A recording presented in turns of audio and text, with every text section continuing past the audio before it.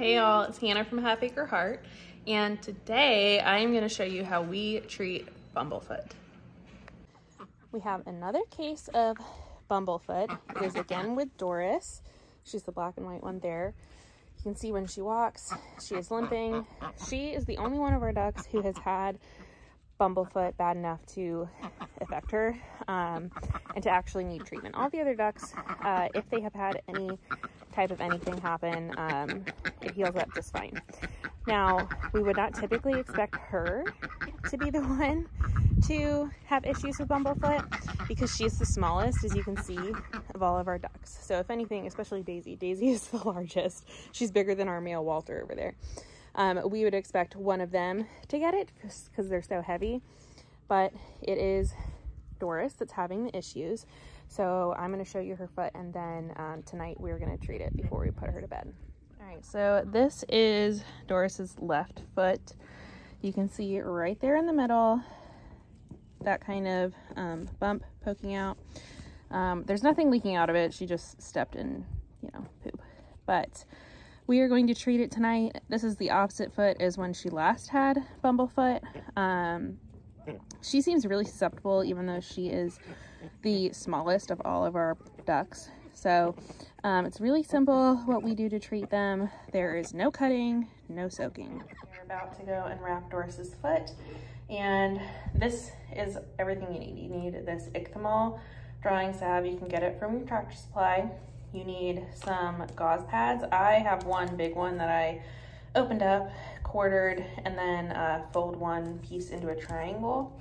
And then you're just going to take a Q-tip, get a good glob, and put it on your gauze pad. This is about how much you need on your gauze pad. It's not pretty, it kind of smells, but we're going to take this out and just go ahead and put it straight on where the bumble is and vet wrap it.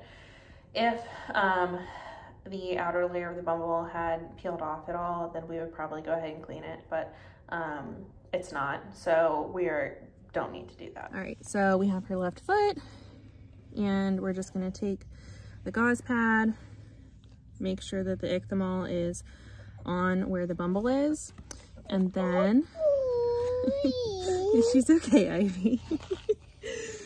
And then you're just gonna wrap. You wanna have it wrapped tight, but not too tight. Obviously, you don't want her to be uncomfortable, but you also don't want the bandage to come off. So I'm gonna go around just a couple times on her foot, and then around her ankle, I'm gonna go a little bit tighter with the vet wrap. Make sure it stays on.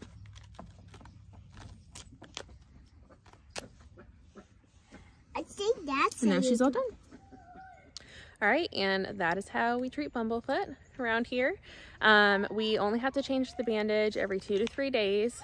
Even with her going in their little pool and all, it's perfectly fine as long as the ichthymol is still on there and it is basically like tar.